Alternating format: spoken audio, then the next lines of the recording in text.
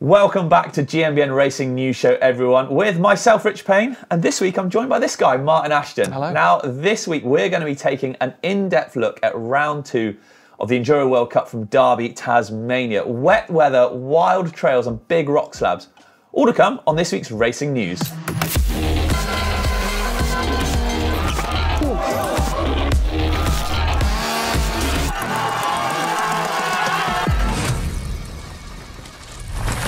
Right, before we get started, if you want the full premium UCI Mountain Bike World Series package, including worldwide access to absolutely all events, plus the full-length live UCI World Series Elite Finals, which should be an absolute must-see, then head over to GCN Plus to find out more and subscribe.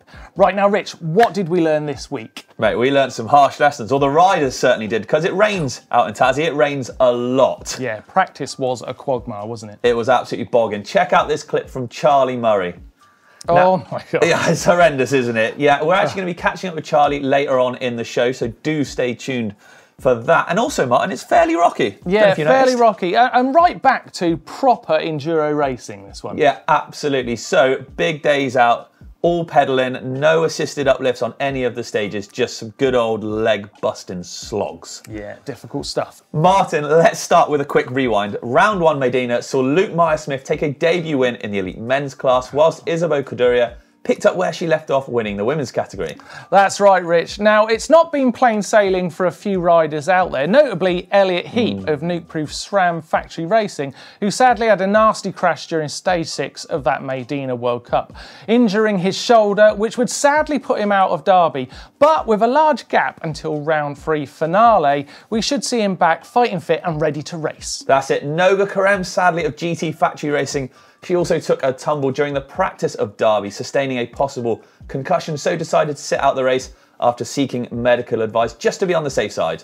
Now, the course in Derby had riders tackling 6 stages over 42.5 kilometres, climbing and descending 1,444 metres. The crowning jewel in the race and the largest stage for the riders was Karma Gutsa at 4.1 kilometres long and dropping 398 metres. It's also the winner of the 2019 Trail of the Year, so a rider favourite. Yeah, practice was not for the faint-hearted. Torrential rain all day and temperatures below 10 degrees mark tested both riders and bikes, causing the trails to turn into an absolute slopfest. Given the slower speeds and technical nature of the stages too, it was going to be a physical race. Now, with the sun shining through on race day, there was actually a glimmer of hope as the tracks transformed from a quagmire, basically, to almost pleasurable for the riders, the slop even turning to dust. Right, stage 1. What did they face? Right, physical, pedally, tough conditions. As the mud started to dry out, it became very thick and just horrible to try and get through. It was not fun for the riders at all. And Isabeau Corderia, sadly, her day not shaping up to start as she'd wanted to carry on. That practice crash that she had sustained, hurting her leg, it wasn't going to go well. Yeah, now that crash, that could have taken her out of the event, I think. But she did battle on, though, and made sure she got some very important points. And that could prove important as the series plays out. Yeah, definitely. And with the physicality, fitness would prove key as Hattie Harnden took the first stage win, showing that the effort had paid off. Yeah, actually, standout ride as well from Zoe Cuthbert, XC Whippet, showing the fitness counted, getting a 3rd place. Yeah, nice. What about the men's? Right, men's. It kicked off, Mark. It kicked off. Remy Govan took a hell of a slam.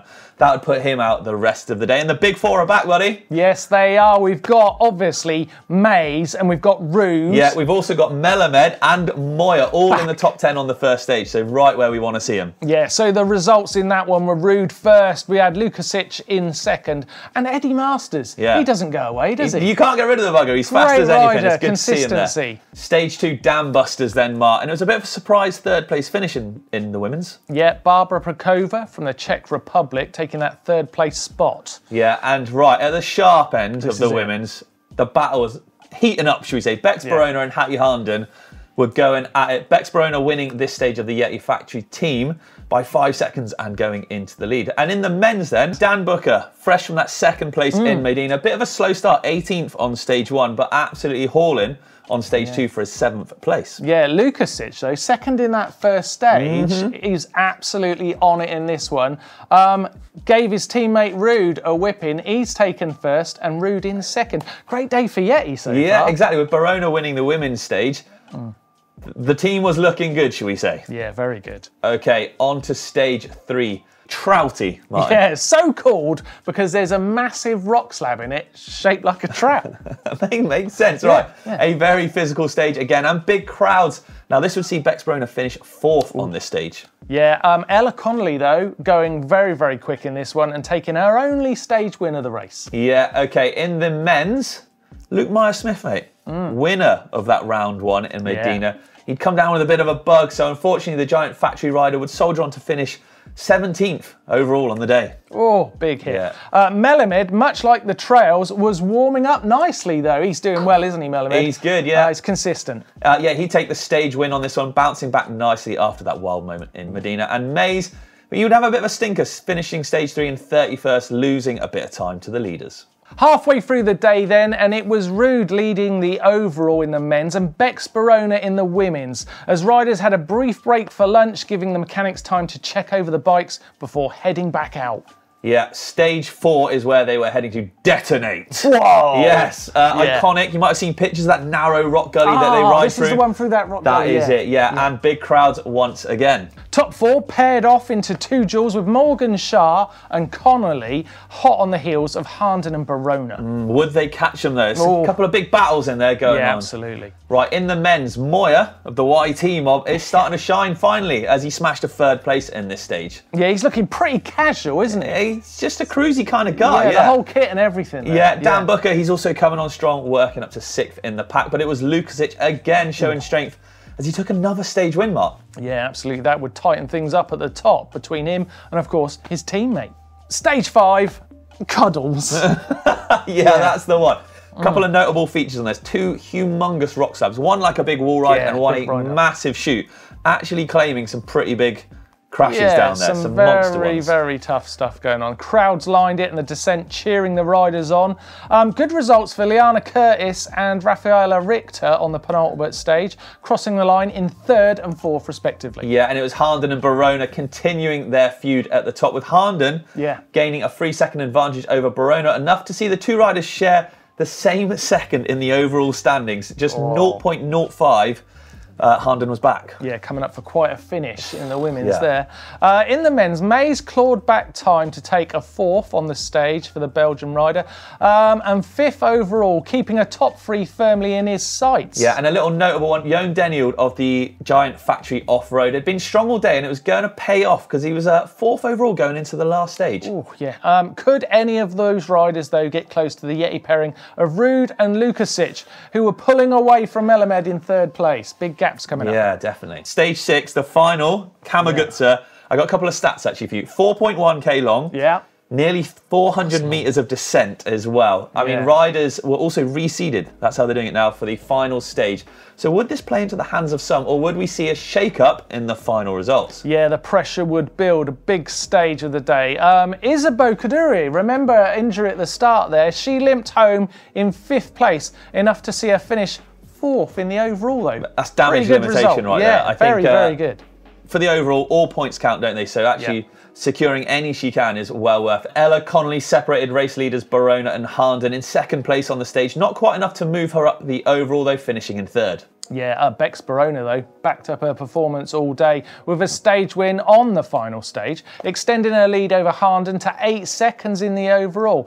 And notably, a strong finish from Morgan Shah in 4th saw her round out the top 5 in the overall. OK, on to the men's then, mate. Now, Moya made a mistake on 5, costing him a bit of time, but would hammer the biggest stage of the day to get a 2nd place on it. Strong final stage. And also for Maya Smith as well, winner of round 1. He put in a 7th on the last stage for his 17th overall. Yeah, that's amazing that Moya could get 2nd place in this stage after that mistake, isn't it? Yeah, crazy. Yeah, he made up some time somewhere. Jesse Melamed would make a mistake on the final stage too, costing him some time, but he still finished a strong 3rd overall. Yeah, good result for Jesse. Right, it was a battle of the Yetis though to take the top 2 spot. Lukasic got 3rd on the final stage, enough to net him 2nd in the overall. Yeah, an amazing result. But of course, Rude, he got stage win and of course took the whole race. And that's going to be a very strange dynamic in the Yeti hits, because obviously big celebrations, Lukasic, and then we've got Rude, and then obviously Barona taking the win. Yeah. But then there's going to be a slightly weird dynamic between Lukasic and Rude going forward, isn't there? Well, I mean, I reckon there'll be a good bit of bants. We'll have to see how this one unfolds. But to actually find out how it unfolded from a rider's perspective, I caught up with Charlie Murray earlier to see how it went for him. All right, Charlie Murray, thank you for joining me, mate. First up then, Derby, practice. Let's talk about the weather, because it's unavoidable. How was it? It was wet. It was raining all day, and the trails just deteriorated. Every stage was getting muddier and muddier, and the bikes were struggling, the riders were struggling, but at some point you just throw caution to the wind and you just have to, you know, commit and have fun. So it turned out to be all right, but it was a bit of a slog. Yeah, and we should mention this race is like back to enduro of old, should we say. So there was no uplift, there was no shuttling, it was just all leg power for you guys and girls. Yeah, it's all analog. So it was the practice day was big, and because it was so wet and muddy, you're traveling so slow. Like, you don't carry any speed when you're pedaling, you're not rolling fast. So it's like, it makes everything seem steeper on the way up and flatter on the way down. And how was that affected, like, say, yourself as a rider, but like other riders who maybe, you know, should we say, aren't quite as used to that? Yeah, I mean, I always enjoy the mud and the slippery conditions. And yeah, the dirt in Derby is really good. It like, it's quite sandy and it copes well. There's lots of rock, and even when it's wet, the rock's quite grippy. So that was lucky. Otherwise, it would have been, some of it would have been unrideable. But most of it you could ride through all right. But everyone was just, you know, having sketchy moments. There were a few crashes. I fell down a bank. No, yeah, so I saw that clip of you. What happened? Oh, I just like hooked a rut and got kind of off balance, and then I couldn't stop.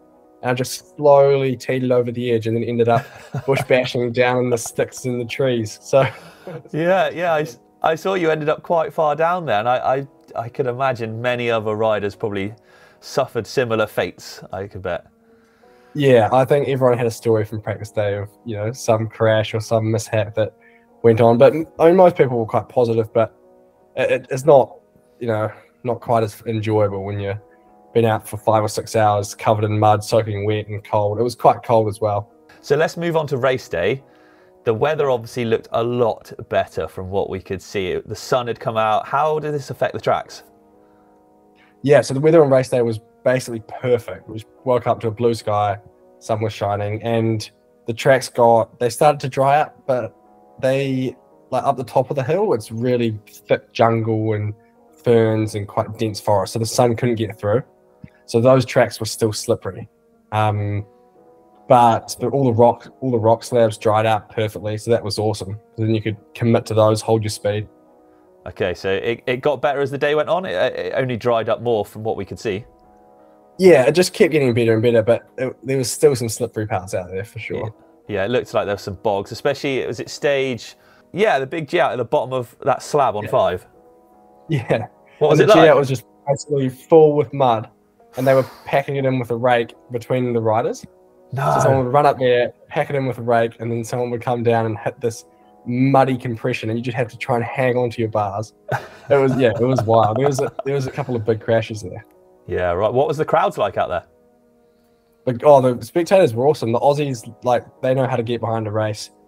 Both races here in Australia have been great, and especially in Derby, they were just going crazy. There were chainsaws, people dressed up in costume, people shouting, you know, funny things, or doing the silent heckle, just saying nothing as you went past. It was so entertaining. Nice, man. And how did your race go? Like, you pleased? So you finished 7th overall? Yeah, finished up in 7th place. Very happy. Yeah, it's always good to be in the top 10, especially at the moment. It's so competitive. So I was happy to finish in 7th. Okay. Any highlights or lowlights? from race day, not crashing in any bushes? Yeah, no, race day we stayed out of the bushes. It was a pretty smooth day for me. I got some mud in my eyes on stage 5, so that was the low light. I was trying to see where I was going with mud all through one of my eyes. Otherwise, it was good, but heaps of pedaling like in the stages, so they're so physical. Wow. All right, Charlie, look, thanks for the full update on the race. Congratulations on the 7th place, and hopefully catch you in finale. Yeah, thanks a lot. I'll be there. Looking forward to it. Okay, let's take a look at the women's overalls. And obviously, Bex Barona with a strong lead there, but Isabeau has kept herself in the race for sure. And Ella Connolly, consistency is getting her in the top 3. Yeah, and in the men's then, well, Richie Rude obviously smashing it, mate, isn't he? I mean, 782 points. Dan Booker, despite a slightly off pace in the second round here, in 2nd place. And Luke Meyer-Smith, regardless of that 17th, in 3rd place. Yeah, Richie Rude's going to be hard to catch, though. Team overall, obviously, yeah, he had a great day, and they're doing very well in the overall standings. Yeah, that's it then for the Enduro World Cup for a little while now, as we have a gap in racing, Mark, until June 2nd, anyway, for Finale Ligure, the home of Enduro racing. But don't worry, there is more news coming. I'm going to be heading out to Novia Mesto for the first round of XC World Cup racing. Yes, we're going to have short track, a marathon, and Olympic distance. Yeah, and of course you can keep up to tabs with all of the racing action on GMBN Racing, so make sure you subscribe. And of course, if you want to get the live action of the downhill and cross-country finals in the World Cups, then of course subscribe to GCN+.